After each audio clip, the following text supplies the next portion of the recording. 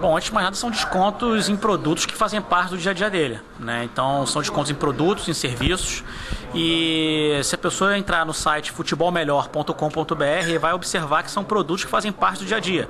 Brahma, Guaraná Antártica, Omo, são toda uma cesta de produtos que já fazem parte do cotidiano na compra mensal da pessoa ou da família, né? Então, o objetivo é fazer uma cesta de produtos tão significativa que vai poder superar o valor da mensalidade que é paga para o clube, como sócio. Em quanto tempo e quais as redes que já estão em negociação aqui em Joinville?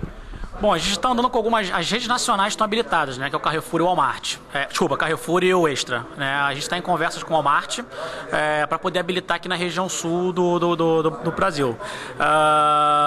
Bom, o prazo para a gente entrarem aqui no sul está aproximadamente 40 a 45 dias, né?